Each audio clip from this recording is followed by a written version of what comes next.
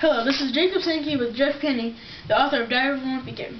Mr. Kinney, what is your inspiration for writing these books? Well, when I was younger in middle school, I always wanted to be an author. And similar things happened to me when I was in school, so I decided to put it in a book. Who are the main characters in the story? Greg Huffley. He is going in middle school, and he thinks if he writes a book, he'll be famous one day. He has two brothers, Manny and Roderick. Who's your favorite character in this story? Well, I think that would have to be Raleigh.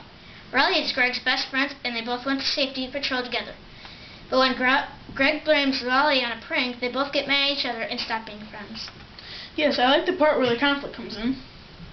So, where does this setting take place? There's a few places it takes place, like Greg's middle school, Raleigh's house, and Fregley's house. So who's Fregley? He's a weird kid in Greg's school.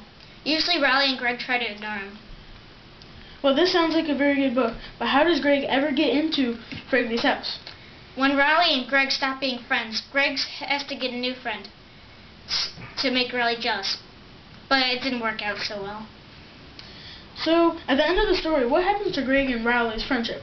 Well, after Greg tells everyone what happened about safety patrol, he makes up for Raleigh and they become best friends again.